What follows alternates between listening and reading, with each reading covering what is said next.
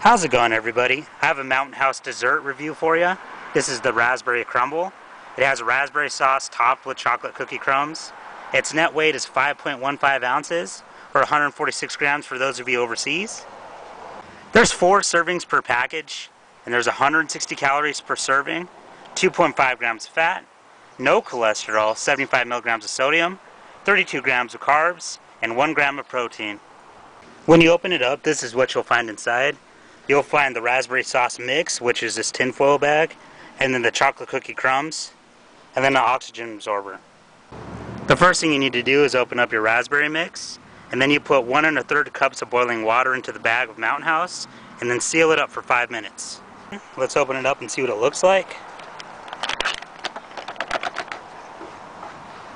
Looks almost like a pudding or something.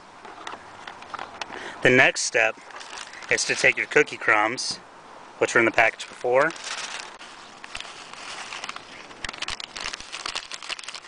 I've never tasted this one before, but from the smell I think I'll like it. So let me give it a taste test real quick. Show you the inside. Looks like almost like a cake now.